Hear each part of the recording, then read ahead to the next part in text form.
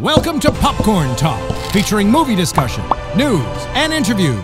Popcorn Talk, we talk movies. Hey guys, welcome back. Here we are again with another DC Movie News Character Core. This week, we're talking about the Flash villain, Mirror Master. Mirror Master was created by Carmen Infantino for Flash 105 in 1959. This guy's been around for a long time. He is a core member of the Rogues group. Sam Scudder, his name is, got his start. He was in prison, being a thief, got busted, sticking in a prison.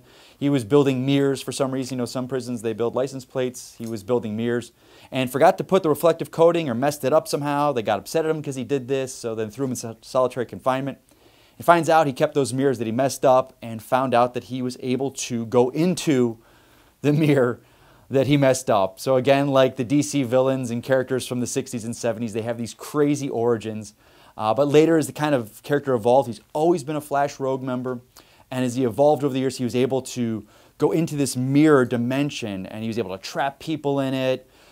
He was able to do different versions of mirrors. So he really kind of built from that. He had a gun that he projected onto people, and that sucked them into the mirror universe. But as the writers got used to how they would do him, Jeff Johns did a really great run on The Flash. His powers were able to really kind of evolve and just not be as corny as they were. But he's always been around. A great story for him is if you've played the Injustice video game, they have an Injustice comic. He was in this, and he was actually stole Superman's parents for the United States government. They used him as a mercenary to do that. So he's always been around. If you watch the Flash TV show from the 90s, he was in that, played by David Cassidy.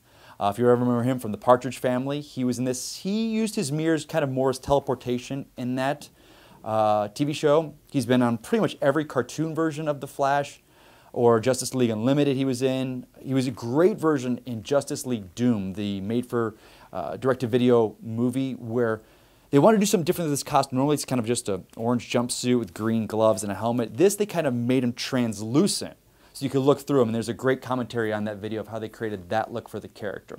He's going to be played by Gray Damon for this season of The Flash. I don't think he's going to be a big villain. I think he's going to be probably, one episode and done like a lot of these are, but it will build eventually, I think, to the Rogues, which we've had several of them so far with Captain Cold, Mirror Master, Heat Wave has been in there. They're bringing the Top in, Pied Piper, so they really are doing well bringing the Rogues Gallery, which I think towards maybe the end of this season, they might have them all going up against him. Thanks again, guys, for watching. Make sure to give us that thumbs up, leave a comment, or check me at Twitter at Mike Kalinowski. I'll catch you on the next one.